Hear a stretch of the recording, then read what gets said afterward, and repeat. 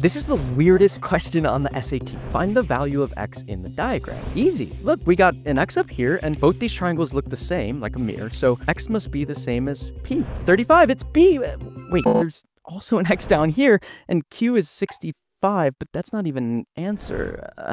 Brain blast. Okay, let's just focus on this left triangle. We don't know this angle, but all these must add up to 180. So 35 plus 65 plus x must equal 180. So this is 80. Okay, and if that's 80, then this is also 80 because they're vertical angles. But how do we find x? Well, this triangle also has to add up to 180. So 80 plus x equals 180. We can smash these two x's together. So 80 plus 2x equals 180. Subtract the 80, so 2x equals 100, divide by 2, and there it is. X equals 50. It's D. Want more SAT hacks? Comment 1600 down below.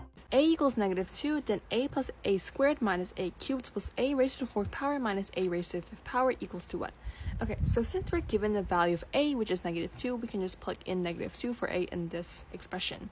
So first, let's write down some powers of -2. So -2 raised to the 1st power is just -2, and then -2 squared is equal to -2 times -2, which is +4, and then -2 raised to the 3rd power is going to be -8, since we multiply -2 with 4.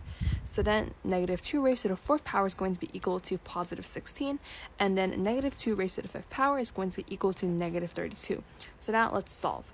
So a again is -2, plus a squared, which is -2 squared, is 4, minus a cubed, which is minus -8, so that's going to be minus -8 here, and then plus a raised to the 4th power, so -2 raised to the 4th power, which is 16, minus a raised to the 5th power, which is going to be minus -32.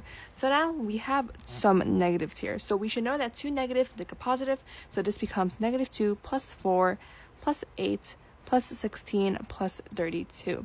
So now let's add these things together. So -2 plus 4 is going to be 2, 2 plus 8 is 10, 10 plus 16 is going to be 26, and then we have 26 plus 32, which is equal to 58. So this is our answer. So we look at our answer choices. Our answer is D.